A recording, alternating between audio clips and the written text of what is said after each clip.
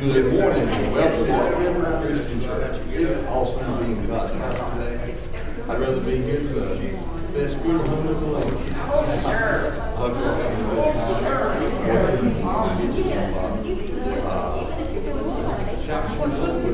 Worship with that. We got the money there. And we got the good bag.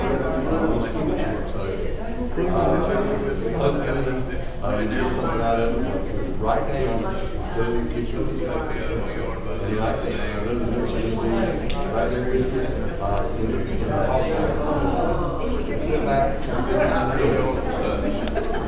isn't God good? All the time. Everybody stand up.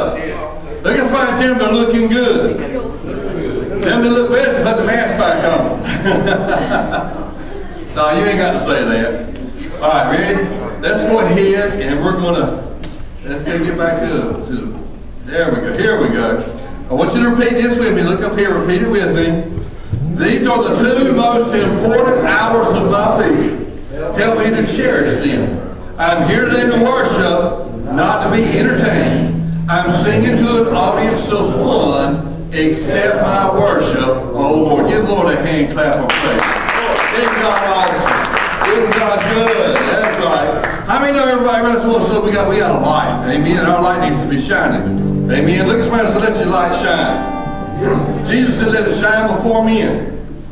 And then he'll be glorified. So we need to let it shine before men. Let me get this thing going here. Yeah. Here we go. Up there. Did I skip something? My big foot keeps hitting both of them at the same time. Yeah. There we go. You'd think I never operated this thing before. I mean, I just wash my feet and I can't do a thing with them.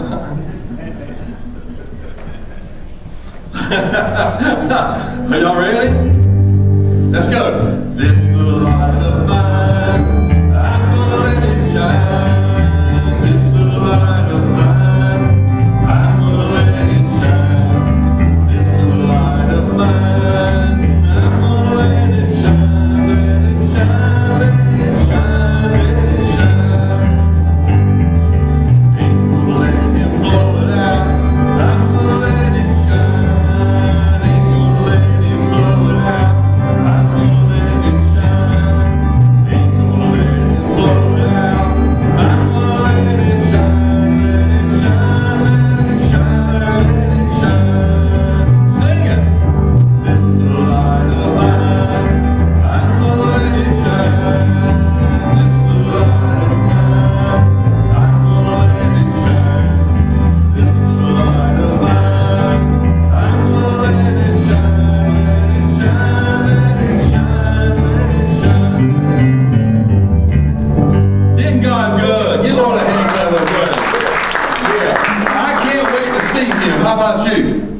I cannot wait for the day we get to see Jesus, and it's not going to be far away. You look at all the signs. I hear people say all the time, well, they've been talking about it for thousands of years. Well, yeah, thousands of years. Jesus said, I'm coming back. A couple thousand years ago, yes. But you know what? All the times, everything, all the signs, everything has lined up perfectly.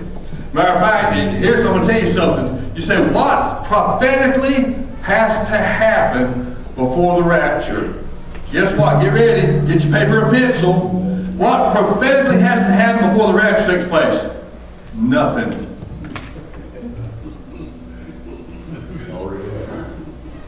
Nothing. Now, a lot of stuff, there's a lot of prophecy going to be taking place after the rapture. A whole bunch. Because we got 7 years, and then we got a 1,000-year reign, then we've got the judgment seat, and we've got eternity, and all of that. But for the rapture, here's what has to take place. Nothing. We are on borrowed time. We can leave this place at any time. And wow, wouldn't it be cool?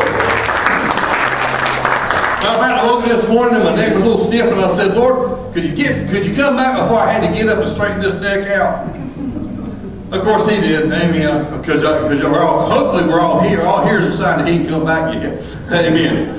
Are you ready? Oh, I want to see him. Oh, I want to see him. Look upon his face.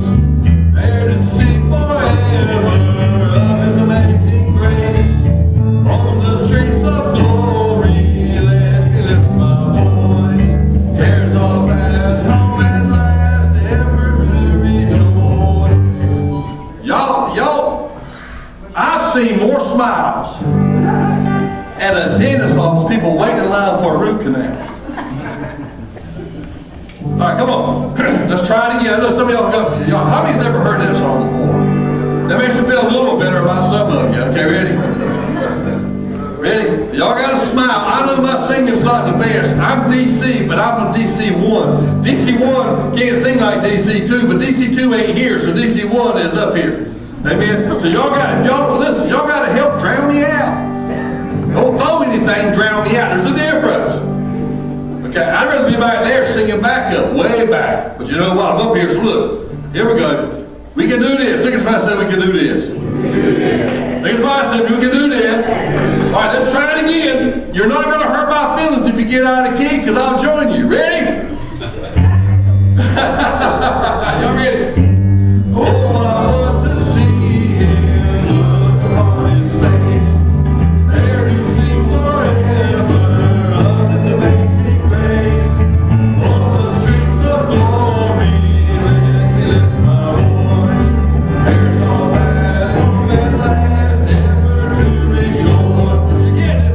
Come on. Oh, I want to see him. Look upon his face. There to sing forever of his saving grace. On the streets of glory, let me lift my voice. Cares all past, home at last, ever to rejoice. All right, y'all get better this time. Good. It's time to receive our offering. Of course, you know our offering is the Tin Man. Right now I'm feeling like a scarecrow. Okay. Hit a phone and had a break. Get it? Okay.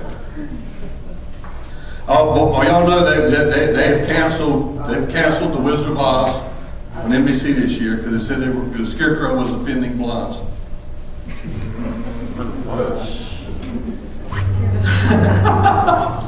Okay, I'm sorry. I'm just trying to be funny, y'all. Make sure y'all still living out there. Y'all still take your offering. I take your offering, stick it in your hand. If you've already put it in there, just raise your hand. If you haven't, when you go out, just drop it in the Tin Man. Okay, but let's go ahead and say this together. I lift my offering to you. Let it please you, O Lord. This is my seed. Although it leaves my hand, it will never leave my life. You will multiply it. Accept my seed, O Lord. Give the Lord a hand clap of praise. Amen, amen, amen. All right. Y'all got it. Everybody knows this one. Keep on the firing line. If you don't know it, act like you do. At least look, when you move your lips, at least hit the chair or something. So you're making some kind of noise, okay? All right. Push the guy beside you. Are you ready? If you're in the battle for the Lord and right, keep on the firing line. If you win, my brother, surely you must fight. Keep on the firing line. There are many dangers that we all must face. If we die fighting, it is no disgrace. Coward in his service, he will fight.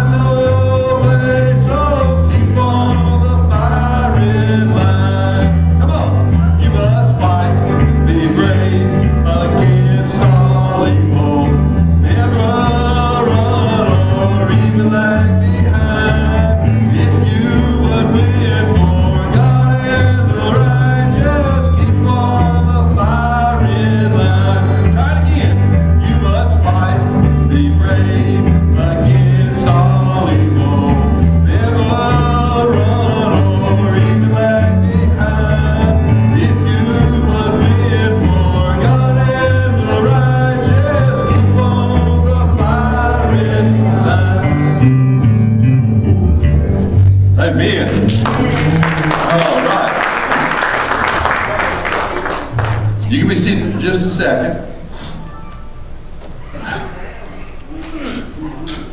This is the first Sunday of the month. Didn't say it was Sunday the first, it's the first Sunday. There's a difference. Amen. And what are we doing first Sunday? We partake in communion. 1 Corinthians 11 says, "For I received of the Lord that which also delivered unto you, that the Lord Jesus, the same night in which he was betrayed, took bread. And when he had given thanks, he brake it and said, Take, eat. This is my body, which is broken for you. This do in remembrance of me. After the same manner also he took the cup when he had supped, saying, This cup is the New Testament in my blood. This do ye as oft as you drink it in remembrance of me. For as often as you eat this bread and show this cup, you do show the Lord's death until he come. Wherefore whosoever shall eat this bread and drink this cup of the Lord unworthily shall be guilty of the body and blood of the Lord. But let a man examine himself, and so let him eat of that bread and drink of that cup. For he that eateth and drinketh unworthily eateth and drinketh damnation to himself, not discerning the Lord's body. For this cause many are weak and sickly among you, and many sleep. But we would judge ourselves, we should not be judged." Right now, that's what we're going to do. We're going to judge ourselves. I want you to pray, and I want you to ask God to touch you. Remember now, listen, how many is messed up this week? How many's had an attitude? How many has actually done some, look, you've had actions that you'd rather not talk about because of an attitude.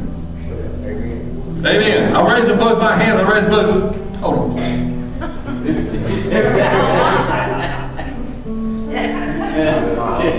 Okay. See the magic? Magic. This has got, listen, communion, when it says eat, drinking unworthily, it's not talking about if you've had any problems this week. Okay? If you have problems this week, you really need this. Okay? This points to the cure. This is not because you had a bad attitude this week or had some bad actions you can't take of this. That does not disqualify you. It's the manner in which you take it. If you think you're better than anybody else, or you think you don't need it, or you think that you've gone so far that Christ can't handle it, then you got a problem. But you know what? We're all safe. Okay? So here's what you do. I want you to talk to the Lord. Ask him, is there any attitudes or any actions in your life that you need help with? He's going to help you. And this right here is done, it's an act of faith. This act of faith helps get you lined up with thinking about Jesus' past on the cross, his present with you now, and future being with you in eternity. So go ahead, open up first little bit, and get that piece of styrofoam out. You got it? First, let's pray. Father, touch us right now. Bless us, Lord. Is there anything in our life, attitude or actions that's not pleasing unto you? We give it to you, Father. We don't have to agonize before the altar before we participate in communion. We just have to acknowledge that we have not necessarily been at our best, but we know, God, you still are at your best, and we give it to you right now in the name of Jesus. Now, take it. He said, on the night he was betrayed, he took the bread, he broke it, and he blessed it. And he said, Take, eat. This is my body, which is broken for you. This do in remembrance of me. Go ahead.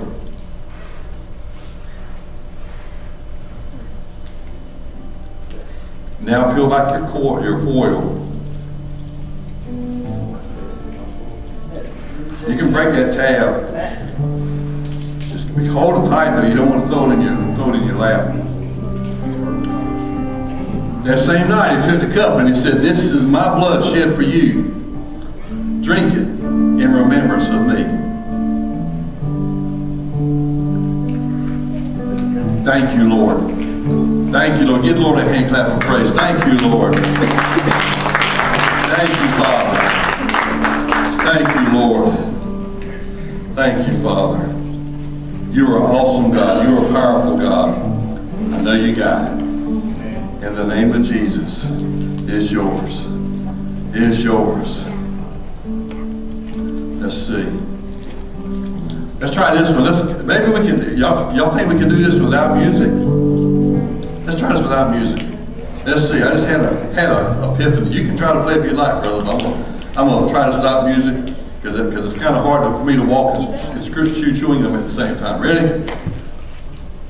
Oh Lord.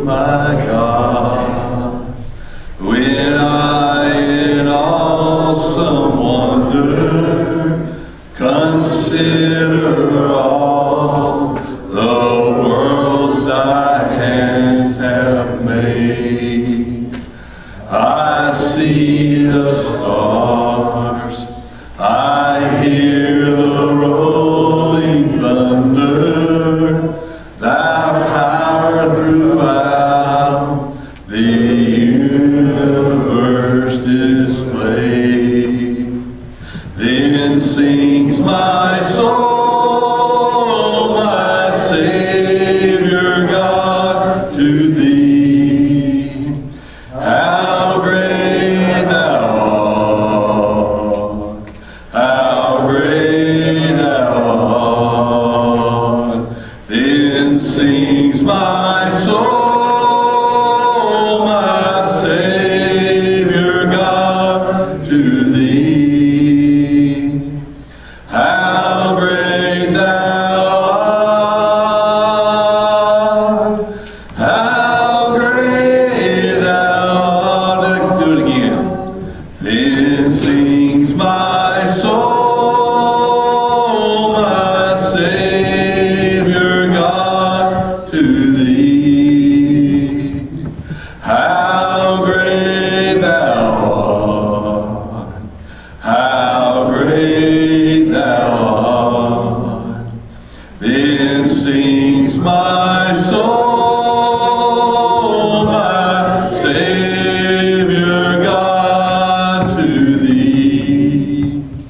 How great thou art, how great thou art. Give the Lord a hand clap of praise. Y'all did really, really good. Really, really, really, really, really, really good. Amen. Now, you can sit down for just a second. I'm going to get you back up. I'll give you a minute to rest. I know how tough it is trying to sing that song. Oh, I forgot. I got to get rid of that song. No, I get rid of it, but you know what I mean.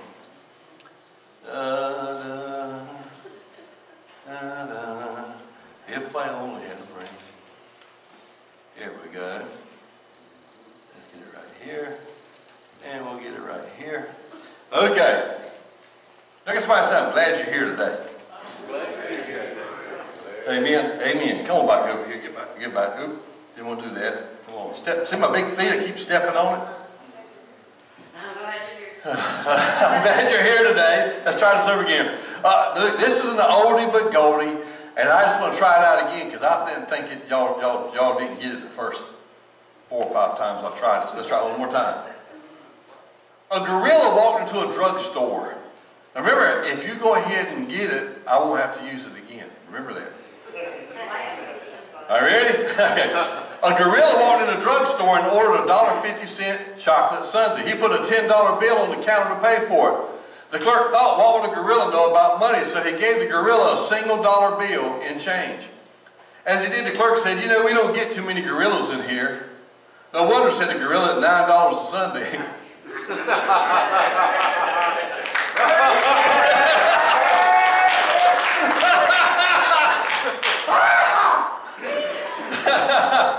All right, I'm glad y'all got it. That's good. That's right, I can retire that one. Okay.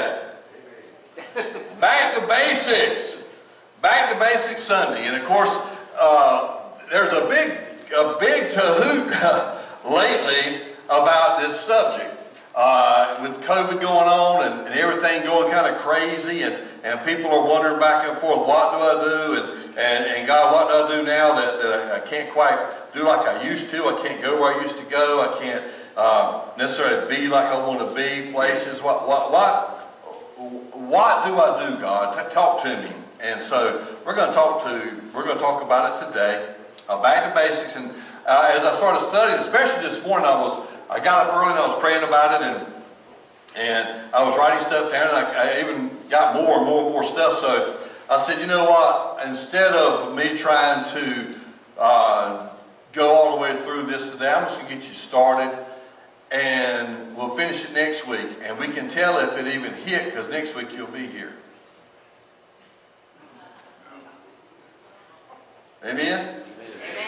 Look, you know what I'm talking about? You know, you get preaching on hell one week, so I'm going to finish it next week and come back, nobody's there. Okay, so we're going to talk about stewardship. I'm trying to open some eyes, try to get you going here, because it's very important. Remember, I told you, it's very, very important that we keep our minds in the right direction. So let me just tell you this. Stewardship is more than money. I get so tired of hearing those preachers just want your money. No, I don't. Honestly, I don't. I don't want your money. But I do want your time. Okay? The rest of it will fall in place. What I want is you. I want a relationship with y'all. A pastor to his people. Okay? And when the relationships are right, everything will take care of itself. Okay? So I'm not here. This is not about money. Stewardship is more than money. Back to basic stewardship. Watch this. Stewardship is actually how you handle your time, your talent, and your treasure.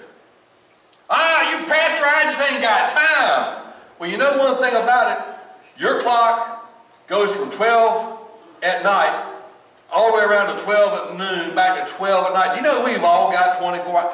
How many here only got 12 hours? You need to give me your watch because it's broke. Everybody in here has got the same amount of time. It's not how much time you've got, it's how you use what time you've been allocated. All right? It's amazing to me how somebody would come to me and you want to get my goat? I'm going to tell you how you can get my goat. If you ever say, let's go get the pastor's goat, here's how you get it. You tell me you're having a problem, and so, okay, and you want to counsel, or you want to talk, and I'll get you in, I'm talking with you. And you say, I sure wish I knew what to do with some resources, and I go, well, here. Read that book. And then you tell me. Because one thing you tell me, one thing if I say you got tools and you don't use them, that's different. I'm not talking about that. I'm talking about this is different.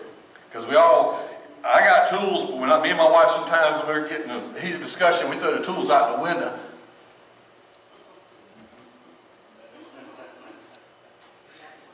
I know I'm not perfect. I know I disappointed you. Okay. But I give you a book and I say, read this book. And when you come back in a couple of weeks, at least read this chapter. And they go, I ain't had time.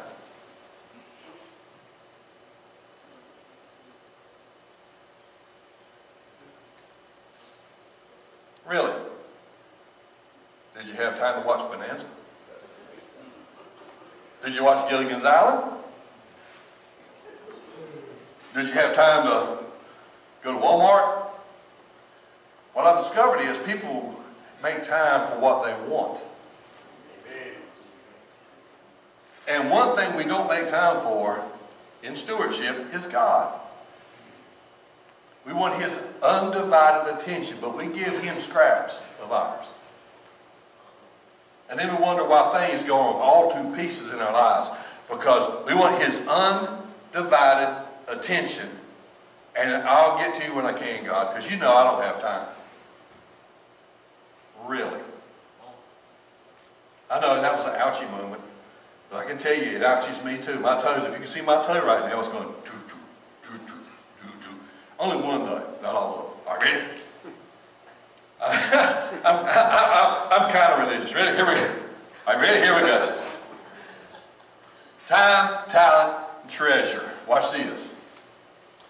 Stewardship is about growing. Listen carefully.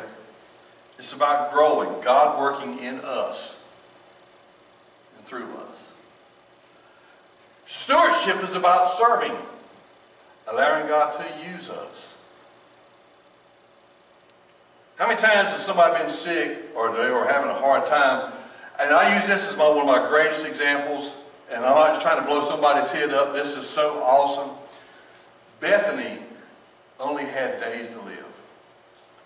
Bethany, I was going back to Washington because Linda had the blood clots in her lungs.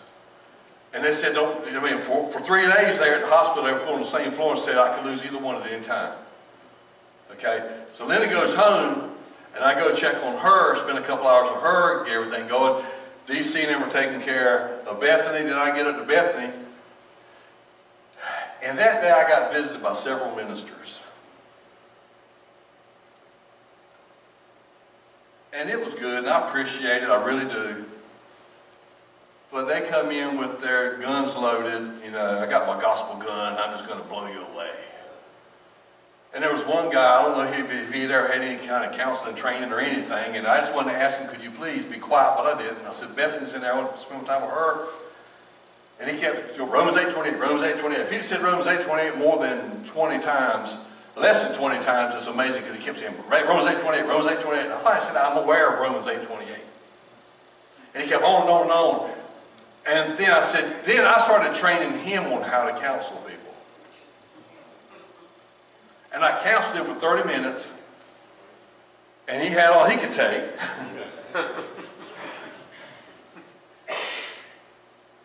And he leaves. I'm really having a hard time.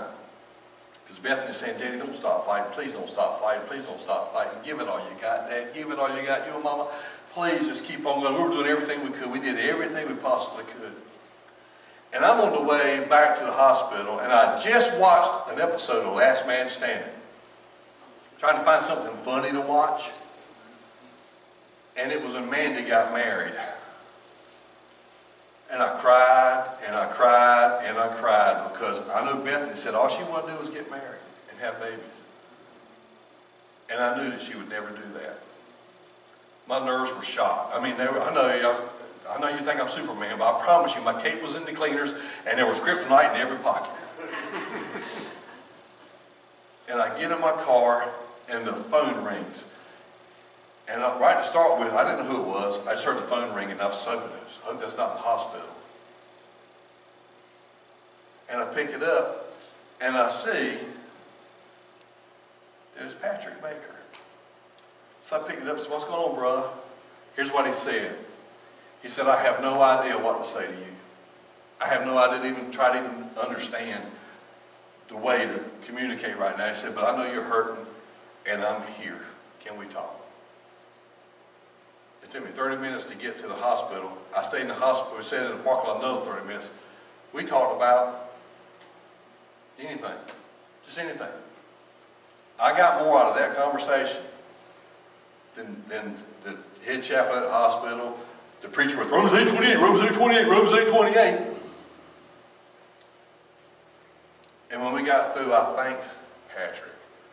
Because although we didn't talk anything spectacular, we didn't thought anything, this is the most important thing. He showed me that he was there, that he cared, and that he loved me and Bethany.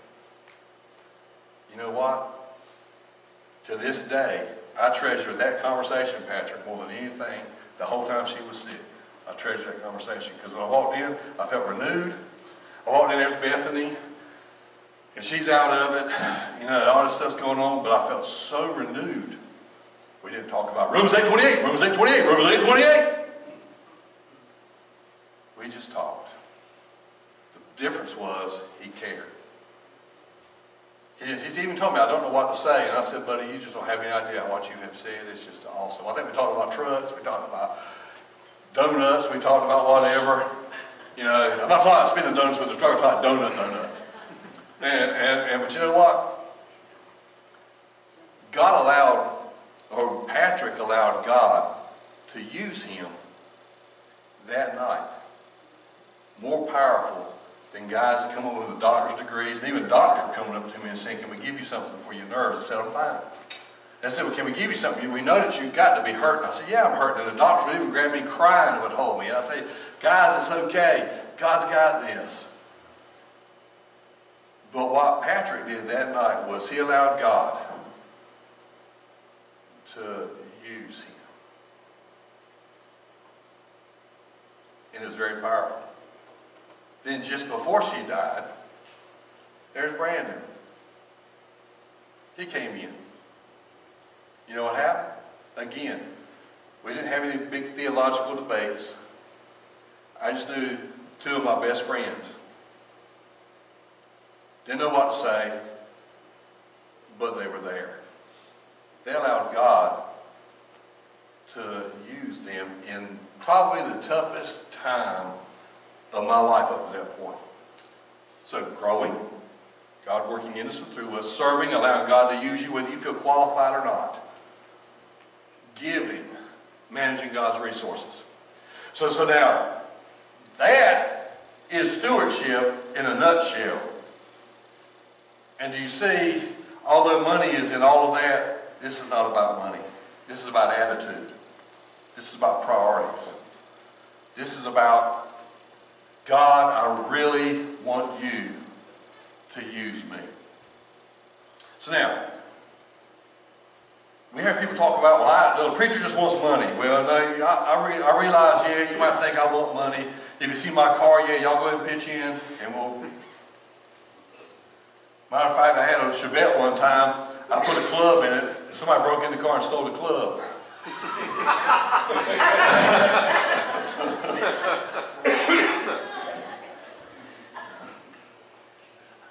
Later, somebody worked in and stole the radio, and they took the car out. No, I don't want your money. No, church don't want your money. We need money to operate, but that's not what they want. You got to understand this. Yes, we need money to operate. And it's important for God's kingdom. And God has a way for everything to work smooth. And it's like this. You give and He gives it back. The only thing is, whatever size shovel or spoon you use, you get a bigger one coming back to you. So, but that's not what it was. I found out one of the biggest reasons we have a problem with stewardship is because of fear. I'm afraid I'm not enough. I'm afraid God really can't use me. I'm afraid I don't have enough. I'm afraid I haven't learned enough. I'm afraid I'm not old enough. So we're going to talk about stewardship and fear. And I hope that this opens some eyes. I mean, really opens some eyes. So let's get your Bible out. I'll let you sit. Get your Bible out. This is a long scripture. Some of y'all can hardly stand for praise and worship without you can give out. Yeah, somebody can read this scripture. Now I'm tugging on y'all. We're just playing. Hopefully y'all know I'm just playing with you. Okay, ready? For the kingdom of heaven is as a man traveling in a far country who called his own servants and delivered unto them his goods. And unto one he gave 5 talents, to another 2, and to another 1. To every man according to his several ability. He's good at. His ability to do what he's got to do. And straightway took his journey. Then he that had received the 5 talents went and traded with the same, and made them other 5 talents. And likewise he that had received the 2 had also gained other 2. But he that had received 1 went, y'all say went, and dug in the earth, and buried. Y'all say buried. It doesn't say buried, but that's what it means. Say buried. Of course, my wife's from Virginia. She says I don't say it right, so I reckon I'll say it her way. I know you're watching, dear. You're taking care of business. So here it is. Buried. Buried. Doesn't make sense. I ain't never buried anything. I always buried it, okay? All right. After a long time, the Lord of the servants cometh and reckoned with him. And so he that had received 5 talents came and brought other 5 talents, saying, Lord, thou hast delivered unto me 5 talents. Behold, I've gained with him 5 more. His Lord said to him, Well done, thou good and faithful servant. Thou hast been faithful over a few things. I will make thee ruler over many things. Enter thou into the joy of thy Lord. He also that had received the 2 talents came and said, Lord, thou deliverest me 2 talents. Behold, I have gained 2 other talents beside them. His Lord said unto him, Well done, good and faithful servant. Thou hast been faithful over a few things. I will make thee ruler over many things. Enter thou into the joy of the Lord. Then he which had received the 1 talent came and said, Lord, I knew that thou art a hard man, reaping where thou hast not sown, and gathering where thou hast not strawed. And I was afraid, and went and hid thy talent in the earth. Y'all say buried. Y'all got to say it right. Buried. I don't know how many people up north say buried. Okay. So, a talent, so lo, I hid thy talent, I buried it in the earth, and lo, thou hast, that is thine. The Lord answered and said unto him, Thou wicked and slothful servant, thou knewest that I reap where I sowed not, and gather where I have not strawed. Thou oughtest therefore have put my money to the exchangers, then at my coming I would have received my own with usury. Take therefore the talent from him, and give it unto him which hath 10 talents. For everyone that hath shall be given, and he shall have abundance. But from him that hath not shall be taken away, even that which he hath. And he cast the unprofitable servant into outer darkness. Therefore there shall be weeping and gnashing of teeth.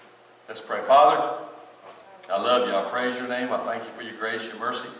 I thank you, God, for this day. I thank you for your awesome, awesome ability to meet us where we're at, to help us to see, help us to know and understand, Lord, that our needs are met.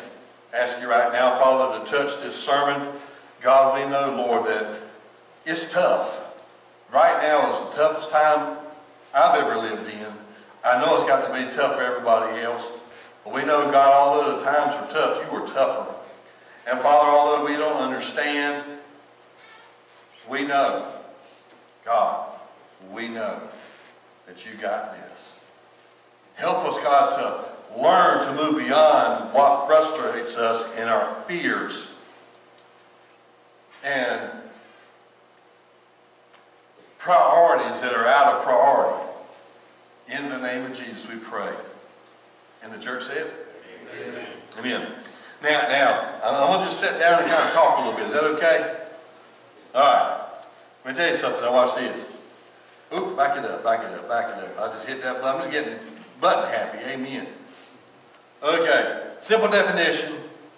Stewardship. Practice of managing another's resources. Practice managing another's resources. Now again, yes, money's involved, but this is more than just money. This is attitude. This is attitude. This is action. This is priority. You know, I know I can't go to Africa, so of course I'm going to give an African missionary money, and God's going to bless that because He knows I'm not going to go to Africa, so that's good. But to reach down and help somebody on the side of the road, you walk in Walmart and you see the person in front of you don't have enough money, and you happen to have some money in your pocket. I'm not talking about they're in there buying a carton of cigarettes. They're buying milk for their kids and buying cereal, and you see that they don't have enough money. And you just happen to either drop it on the floor and say, look, is this yours? I've done that. Or just look at the cashier and go, you know, I got this. You see, again, remember, and I'm going to go even deeper in a minute, but you say, well, isn't tithing and stewardship? Yes, but stewardship and tithing is two different things. Tithing is part of stewardship. Stewardship will stand on its own. Okay? Tithing is given unto God. Stewardship is giving unto others through God. Okay? So here, let's go ahead and let's just talk a little bit about stewardship. Okay, let's just get something straight right from the dig-get. Let's go ahead and clear the air and get it over with. Okay? The Bible says in Psalms 24:1, it says also in 1 Corinthians 10:26, the earth is the Lord's and everything in it, the world and all who live in it. Stewardship fact number 1. Ready? God owns it all. That's all He is. Stewardship fact number 2. We don't own a thing. I preached a funeral Friday morning. On the way out the door, I get another call from another funeral home that said, can you meet us at 2 o'clock in Chocowinity? We've got a funeral and we need somebody there.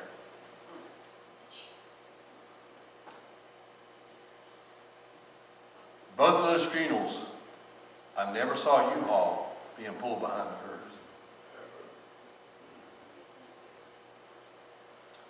We don't own anything. You say, well, I own my house. I got it paid for. I got a deed. Try not paying your taxes and show them your deed. You go, you're the one we're going to arrest then. I own my car. It's paid for. Well, then show the title to the tax man. You think we own anything? You think we own our children? No, God lend them to us. You think you got your life together and you own your life? No, you don't. No, you don't. So, we don't own anything. Somebody say that. We don't own anything. Say, God owns it all. I'm glad He does. I'm so glad He does because I would mess it up if I owned it. Okay? So now, stewardship fact number 3. We are called to manage what God has given us. Wow. Now let me just stop here and park for a minute. We're talking about the last days. We've been talking about them at the 7 churches, and we've been talking about the last days on Tuesday nights, and there is a misnomer. When somebody dies, they said they're getting their reward now. No, they're not getting their reward now. I hate to burst your bubble. They are living, and they are in God's presence, and it's an awesome thing. You can't beat what's going on, but they didn't get their reward when they died. Are you ready? The Bible says, I just read this. Romans 14:10-3. But why thou judge thy brother, and why dost thou set at naught thy brother? For we shall all stand before the judgment seat. For it is written, as I, saith the Lord, every knee shall bow to me, and every tongue shall confess, so that every one of us shall give account of himself to God. So let us therefore not judge one another anymore, but let this rather, that no man put a stumbling block or an occasion to fall in his brother's way, the judgment seat of Christ. All right, 2 Corinthians 5, 9, and 10. Wherefore we labor that, whether present or absent, we may be accepted of him, for we must all appear before the judgment seat of Christ, that every one may receive the things done in his body, according to that which he hath done, whether it's good or bad. Now, let me just tell you something about the judgment seat of Christ. There's 2 judgments. There's the great white throne of judgment, and there's the judgment seat of Christ. Not everybody is going to be at the judgment seat of Christ. Only those that died in Christ will be there. Only those. Do you have to be perfect? No. Have you made mistakes? Yeah. Were you born again? Yes. You're going to be at the judgment seat of Christ. It's there where your works are going to be judged. Once you get to the judgment seat of Christ, you don't have to ever worry about hell again. You don't ever worry about anything like that. Sin, devils, nothing. Because once you've died, you're safe, but you haven't received your rewards yet. Why? Because even though you die, what you sow down here continues to grow. So, because of that, when the 7-year tribulation is going on and all hell's broke loose on the earth, you can watch and you can see that there's going to be the marriage supper of the Lamb. So while the world's living in fear and fierceness, we're going to be feeding at a feast with the Lamb of God. And it's at this time during the 7-year period we're going to go to the judgment seat of Christ, the Bema judgment. Not to decide whether we go to heaven and hell, because if you're at the Bema judgment, you're already safe. You're not going to go to hell. But you're going to be judged for your works on earth. And according to your works on earth, then that decides on your reward in heaven. So you're judged for your works on earth to decide your reward in heaven. So again, it does not decide whether you go to heaven or hell. You're already going to heaven. But that just decides what your rewards are going to be. Now, the judgment, the white throne of judgment, we that are at the judgment seat of Christ will be at the white throne of judgment, but not to be judged. We're going to be standing around to witness it. We're going to witness it. That's it. But what really gets me is this thought. What if somebody you loved, maybe your father, your mother, your children, people that you know and hold dear, you're standing around the white throne of judgment as a witness, and they come walking up. If you go to the white throne of judgment, you're going to go to the lake of fire.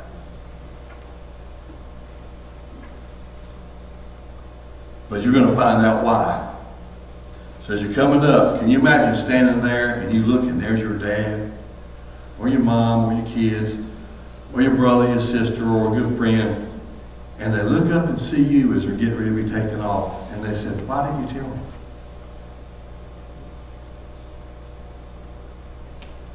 Why didn't you tell me about this place? Wow. So you see, stewardship is a whole lot more than money. Okay? So, it's about sowing.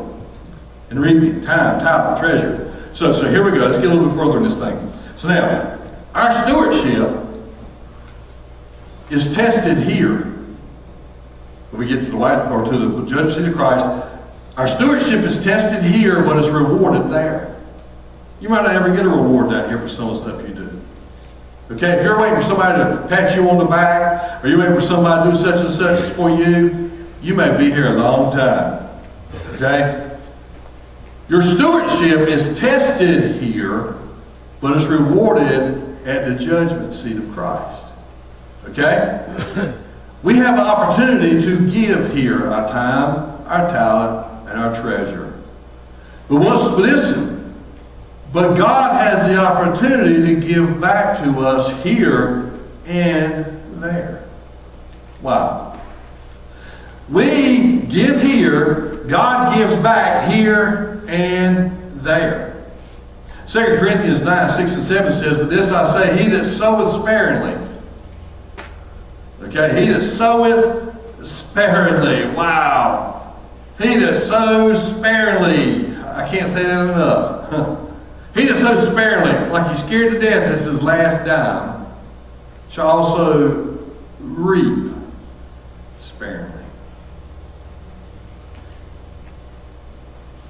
The Bible says, one version, the Amplified version says, remember, he who sows sparingly and grudgingly will also reap sparingly and grudgingly. But he who soweth bountifully shall also reap bountifully. Every man according to as he purposes in his heart, so let him give, not grudgingly or of necessity, for God loveth a cheerful giver. Now, listen, number one, yeah, money's involved, but also your time and your talent. Your time, your talent, your treasure. Okay? If I can't be bothered, if I cannot be bothered to go help somebody, or I cannot be bothered to tell somebody about Christ, or I cannot be bothered to use my talent for God, or I cannot be bothered to give to God's service, whether it be my time, my talent, my treasure, then how I give what God's watching, and how I give is how I get it back. Wow. It says, let each of us give as he's made up his own mind and purpose in his heart, not reluctantly or sorrowfully and under compulsion. You know, DC, when he was like 5, we were starting a church, and DC was the usher, and we only had like 10, 15 people, and it was really funny one day because DC come up, and we had a little bit more people that day. I think probably had like 20 people, and DC comes up with the offering plate, and I noticed that it was full of money. And I thought, how in the world do we get all this money in this plate? And about that time, he reaches in his pocket, and he puts up his little cap gun and sets it on top of that. What he'd been doing is going down each aisle, at 5 years old, giving them the plate and holding the gun on them.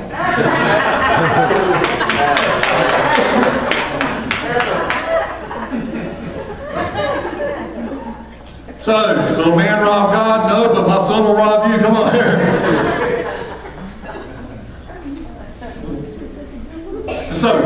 So again, my name is David. I'm your friend.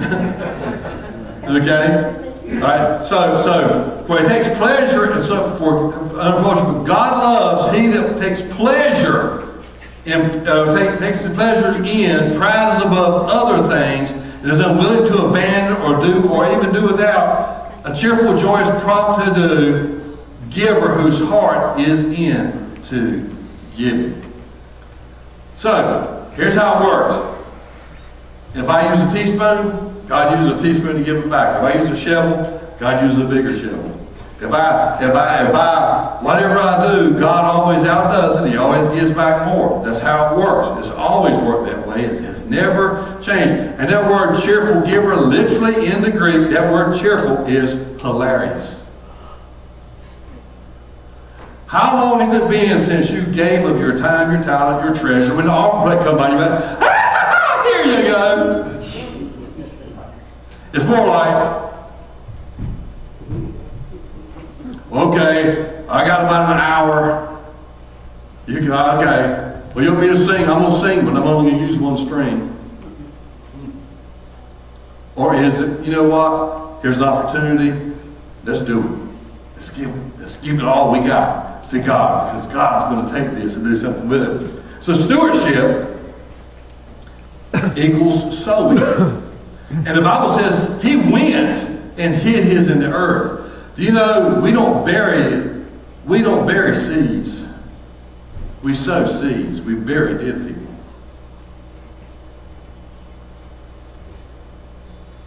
Let me say that one more time. I've done a bunch of funerals over my life. A bunch. Hundreds of funerals. And we've yet to bury a live one.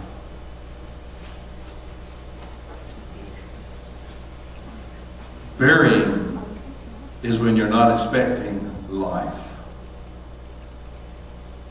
Sowing is a whole different thing. I sow expecting something to come up. I tell you what, now, if I've ever been to a funeral, all of a sudden they come out of that coffin, we got a problem. I got a lot of faith, but also you can run.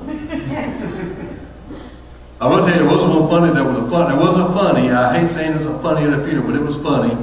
We were at a funeral and there's a ceremony for this guy that was in a lodge, and he had a box, they had a box there, and it said that when you get through, Pastor, just back up. Stand over here as he is. So I backed up and I stood over. And they opened up the box, and they said this dove symbolizes his spirit, flying, flying, flying to his master. And he opened up that box. I'm standing here, and the pigeon goes up and parks right there. There's a limb right there. There was a limb. I said, I went. They were having a ceremony, and the pigeon says, or the dove was beside him. Fly, fly, fly. Then I got to thinking, maybe that guy wasn't as ready for this as I thought he was. All right, so watch this. Stewardship is sowing. Sowing is not burying. Burying is for the dead. Sowing is for the living. I don't give expecting nothing back. I don't expect you to give it back immediately, but when I take care of, there's been many times over the years I helped somebody and never even thought about it again, and later on, all of a sudden somebody I know, one of my kids or somebody needs something, and somebody comes up to them and says, you know what, let me help you. I remember years ago I couldn't get this done, or I didn't have enough money, or I didn't this, and your dad come up without being pushed or anything, just said, here, you take care of it. And just like he was good to me 10 years ago, 20 years ago, I'm going to do the same thing for you right now. So I still reaped, just maybe not immediately, because seeds take time to grow. Okay? So stewardship equals sowing. Stewardship equals priorities. Okay? So now let's just go a little bit further, and I'm going to let y'all go, and we'll finish some of this up next week. Okay? So, stewardship.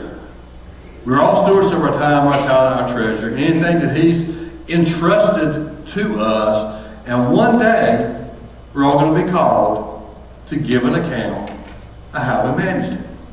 And you know what? You can tell me all day long why you didn't, and why you won't, and why you couldn't think of this, and you didn't have time, and you didn't blah, blah, blah, blah, blah, blah. You know what? I can see God up in heaven going, again? Son, didn't we talk about this last week? Again? You can't find it in your time. Again?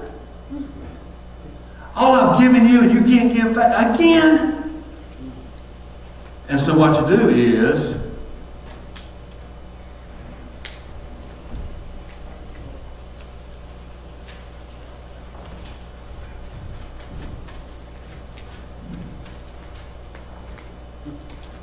oh, I got something better here. Here we go.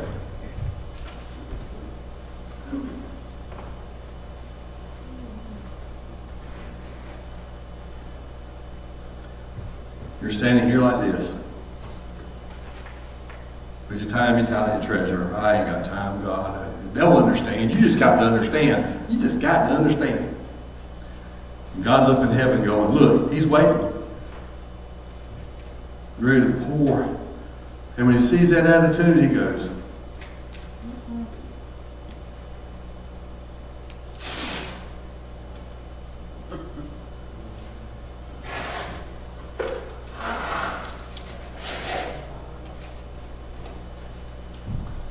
and then the next day, something, you do the same thing. And so he goes. You're wondering, why do I feel like everything's blocked up against me? Take the gun out of your own hand. It's simple. We're going to find somebody else to blame, and sometimes, many times, we've done it to ourselves. So here we go. I know this is a good one. Okay, so y'all say along, so I'll feel better. Okay, so you ready? Fear. We're talking about fear, and then I'm going to call it today. Okay. Next week, I promise you, next week's going to be a lot more fun.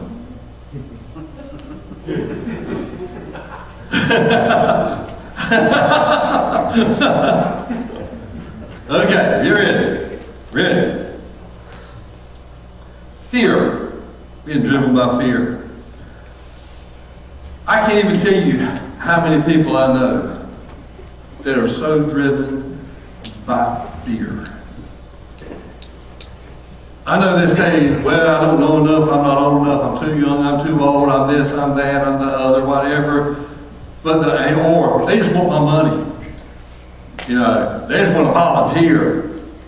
Well, no. The bottom line is not greed with the person who does want to do it. The bottom line is fear. Fear they're not going to have enough. Fear they're not going to be enough. Fear they're not going to do enough. So what? Fear is a feeling of dread, alarm, panic, anxiety. It's a learned response. Did you know that? It's a learned response. We learn to be afraid. How many times have, you know, I remember Mama always telling me, watch how you cross that road. And she called me Cricket. It's my nickname, Cricket. She goes, Cricket! You watch both ways before you cross that road. I don't need my son to get flat. And so here we are on Highway 55 in Merritt.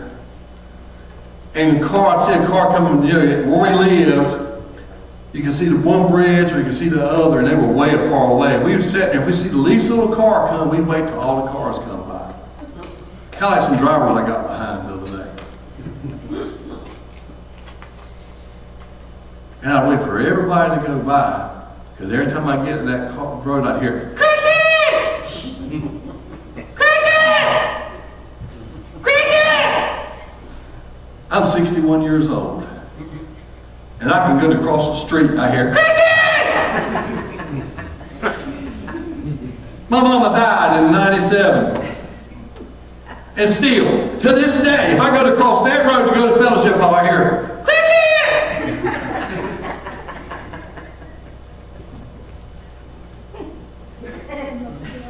That's the truth. But I had to learn to overcome that.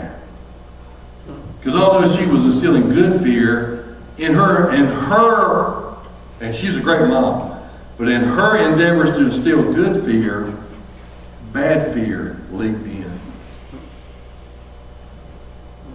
And I had to learn the difference in good fear and bad fear. So here it is. So watch this now. If you don't get it under control, eventually it's going to produce negative circumstances. And that's what happened here. Eventually we begin to operate driven by fear. It paralyzes our decision-making process. It immobilizes our actions. It hinders our prayers. It limits our faith. It restricts relationships. It lowers productivity. It jeopardizes health. And it stifles joy. That's a lot, isn't it? Well, it affects every area of your life, even your stewardship. This story deals with the danger of fear-driven stewardship. Well, here it is. Okay, here we go. Come on up, brother. I know you're there. Here it comes.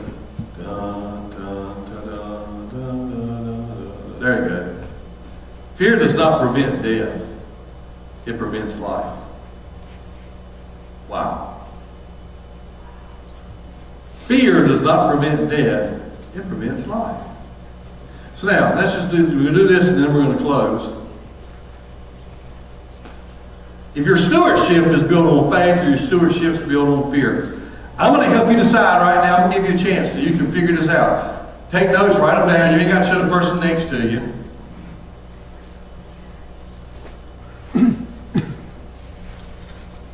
I'm going to let you see if your stewardship, how you use your time, your talent, your treasures. It was built on faith or built on fear. You ready? It was built on faith. I trust Him. Remember telling you about me and Brandon out at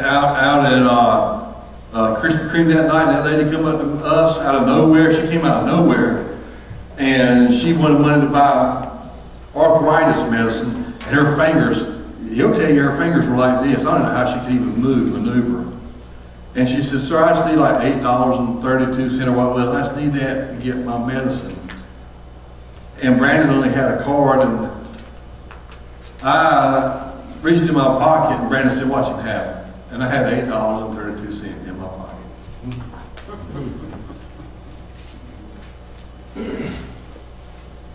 I give it to her, we prayed, she prayed for us. She goes walking away, and honestly, I don't know where she went. But you know what? That was very small, $8.32, but at the same time, it was everything I had.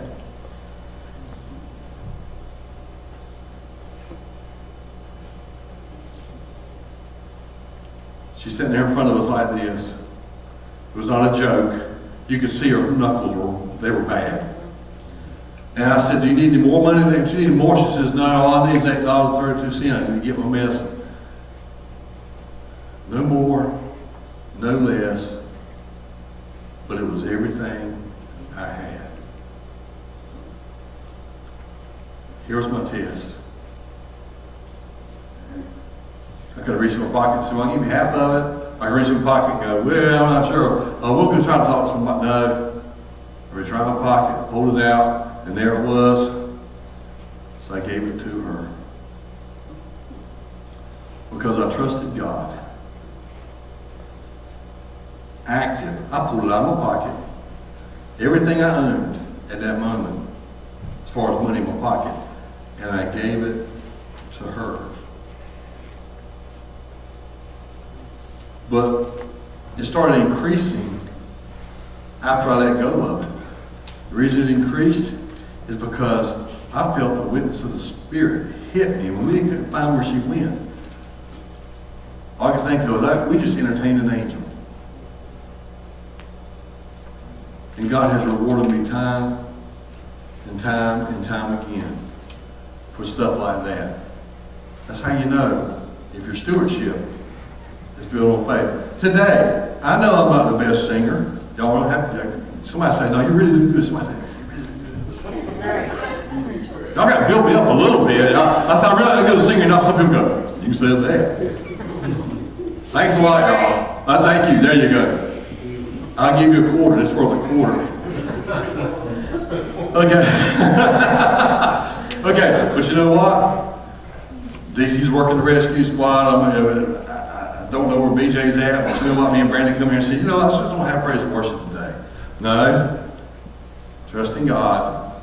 Putting the bass there on. Getting active. And God's going to bless it.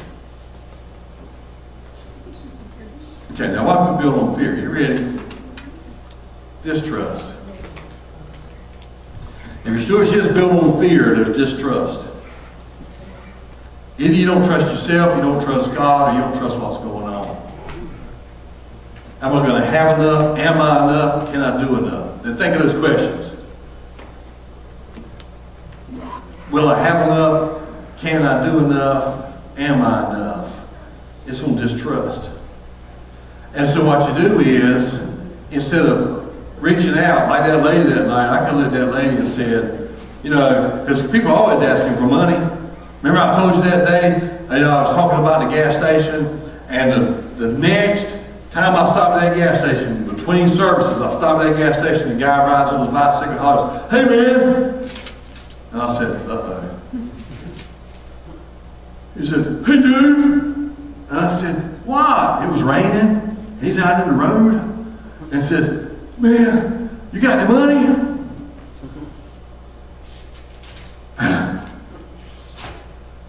I said, "Why don't you come up here out in the rain?" I said, "What are you doing out in the road?" He said, "They won't let me up there." I said, "Why not?" I said, "Because I've been panhandling, asking for money." I said, "Are you hungry?" He said, "Yeah." I said, "Well, come up here and get something to eat." "I can't go in there. They won't let me in." So we go to another store across the street, and I found out he wouldn't come in there either because they won't let him in there because he'd been asking for money. But at least you know what? I thought about it. I got him hot dogs, and I got him potato chips, and I got him something to drink. I got him more than he asked for, and I come out and gave it to him. And I rode away, and I said, "God, I just talked about this Sunday, so I know this is a test. So I'm going to pass this test tonight. I'm going to pass it." See, distrust, inactive. That woman could have come up to us that night, and I could have said, "Who you fooling?" She wasn't fooling anybody. They were real. That was real. You know, I could have said, "We ain't got any money." Although I had $8, I had the exact change in my pocket. She did not know what I had in my pocket. I didn't even know what I had in my pocket. The only person who knew what I had in my pocket was God.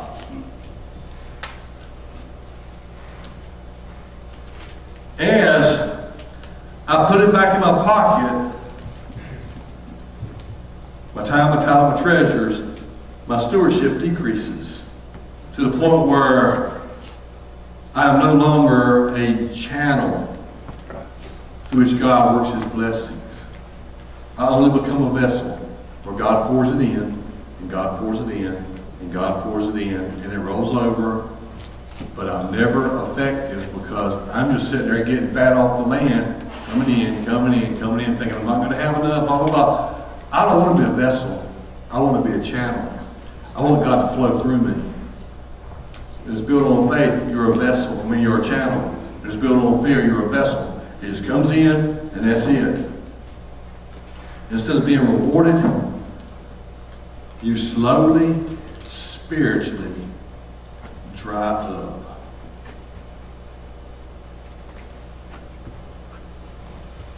And everything you were afraid of happens. Because then you're not enough. You don't have enough. You can't be enough. The choice is ours. Not God's. It's not Satan's. It's our choice. Stewards. Stewards. Brandon, come on up here, buddy, and strum us something. Stewards. Stewards. Do I sow in other people's lives? I think this is your question. Do I sow in other people's lives? Do I sow into my children? Do I sow good things into my spouse? Do I sow things at my place of business? Do I sow things on my job? Do I sow in my church? Do I sow believing that God's going to increase me and I'm going to grow spiritually, or am I going to until I fulfill that prophecy and I don't have enough and I'm not enough? I refuse to live by fear.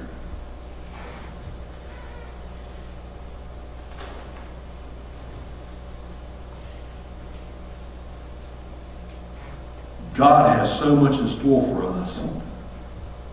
But fear is the exact opposite of faith. This steward, there was 3 of them. One got 5, one got 2, one got 1. The other guys went and sowed there. We'll talk about this next week. They sowed it. But the one guy buried his. Buried it. And because he buried his, he lost what he had. Because when you bury it, thinking you're going to save it, you lose it. Wow.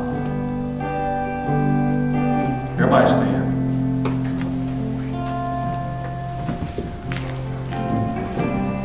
Next week we'll finish this, and then we'll go back into 7mar21 with the 7 churches. We're going to go back into the churches. And there's outlines on the back there for those who want them from last week from Pergamus. There's outlines out there.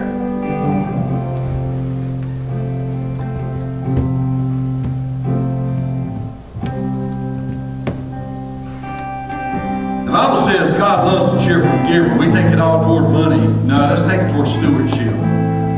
My time, my talent, my treasure.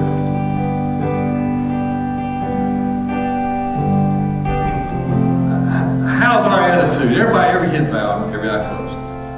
How's your attitude when it comes to stewardship?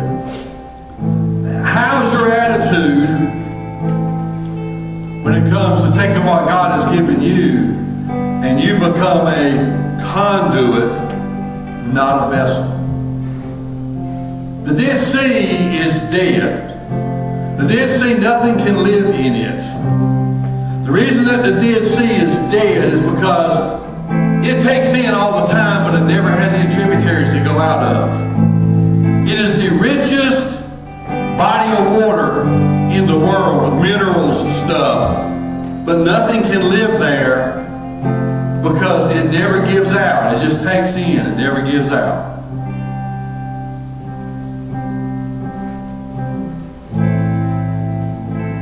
I want to be a Dead Sea. I want to be a conduit. God, let it flow through me. Let it flow. Let it flow. Let it flow. The happiest people I'm ever around are those that are conduits that let it flow.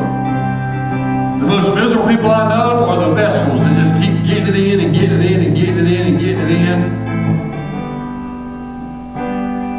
I've even heard people say things like, I'm not being fed, over the years.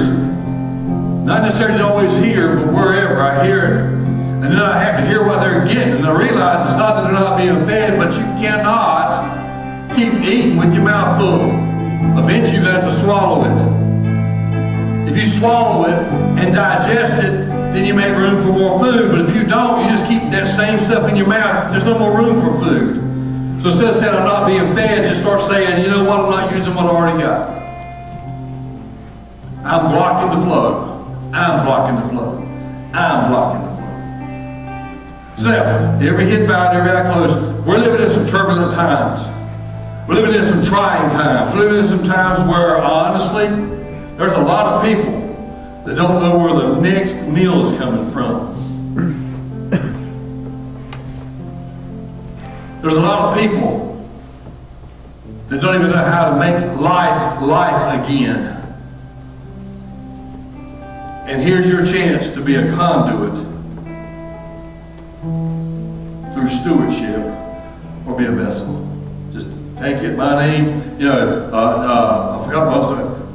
Just take it and put what can all you get all you can, and sit on the lid. That's it. Can all you get all you can, and sit on the lid. No, stewardship.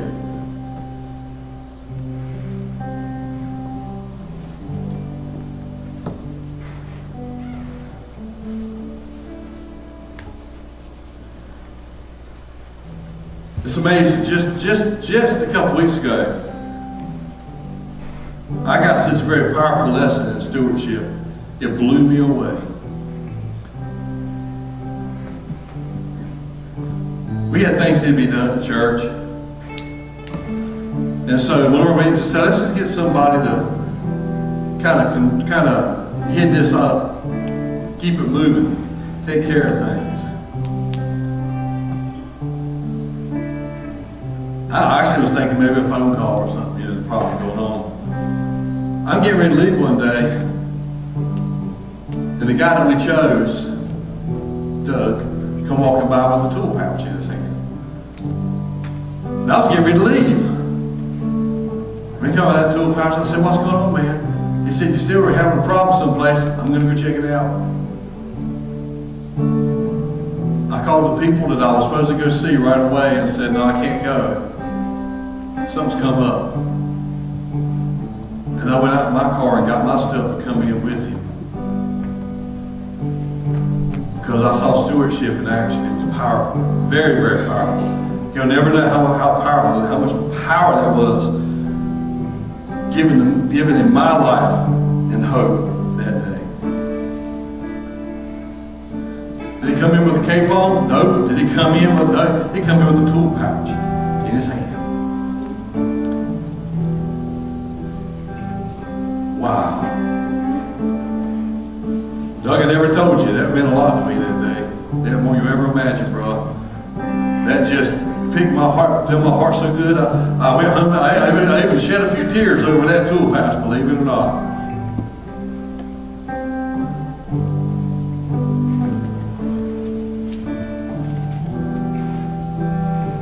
Every head bowed, every eye closed. I know you've been standing a while, so I'm going to cut her off right now. Ready? Here's what I want you to say. First off, nobody looking around, every eye closed, every head bowed. I want you to take today as your first day, your first step toward proper stewardship, your time, your talent, your resources. Nobody looking around, please nobody look around. So everybody can feel free. We don't have any cameras on you, nobody can see you. If you're here today and you say, you know what, I realize today that stewardship is not all about money, and I also realize that maybe I got a little off base with this, and I realized today that maybe I could have been a lot better steward, but I want to make it up to you, God. I want to become a better steward. But nobody's looking around, nobody's there to judge you, and you know I won't. But you put that hand up and say, you know what? I really need to become a better steward. Bless them, Lord. Bless them, Lord. Bless them, Lord. Bless them. That's the first step. Now we're going to talk about it together. Ready? Everybody say this prayer with me. Father, I love you. I know that you own it all. Help me to keep that in my mind. And help me to become a conduit, not a vessel. Today, I boldly declare that my stewardship is going to change. Things will be different from here on out. Even though it's bad on the outside, you're still in control. And I'm giving it to you right now. My time, my talent, my resources, or my treasure is going to be yours. And God, that's where it should have been to start with, and that's where it's at now. With your help, my life will forever change today. In the name of Jesus. Give the Lord a hand clap of praise.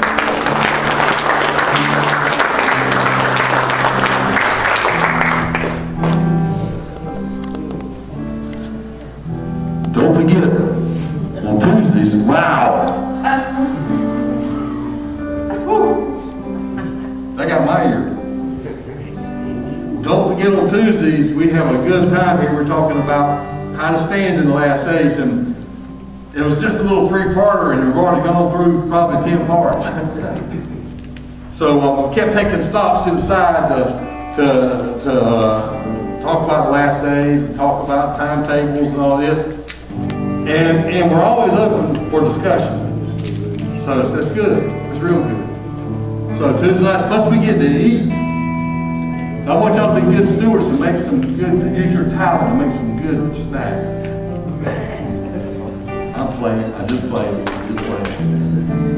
I don't need a bunch of snacks. Look, I got home now on Tuesday nights, sometimes I got to fight the sugar rush all the way to the house. All right, Tuesday nights, come and learn. And please come back next week. I promise you, this was just the foundation. Next week is gonna take us into the rewards. The rewards is gonna be good stuff, not bad stuff. This weren't bad. And I know it had the ouchie moments, but I can promise you, it ouchies me too. Matter of fact, if I ever get preaching and I don't get ouchies too, then I need to stop. Amen? If I don't get an ouchie, then I'm not doing something right. I asked Brother Haslett early on. I said, Brother Hayslip, y'all heard me say this before. I said, Brother Hayslip, when do I stop getting butterflies every time I step in the pulpit? He said, brother, when you do, you don't get up in the pulpit. You sit down. He said, because when you don't get butterflies, and now I'm adding ouchies, then you have stopped leaning on God and started leaning on yourself. God's got this. God's got it. Amen. Everyone, our hearts and minds clear? Y'all are looking good, with the exception of a couple of them, but y'all know who you are, so that's okay. Brother W, dismiss us in prayer, please. Let's pray. Father in heaven, Lord, we thank you for this message. Lord, we know that you are just asking us to do what you've already done for us. Lord, let our actions speak for you, that you will speak through us to help those in need. Be with us as we travel. Be with our families. And Lord, be with us. In the name of Jesus, amen. So don't you enjoy? Hey,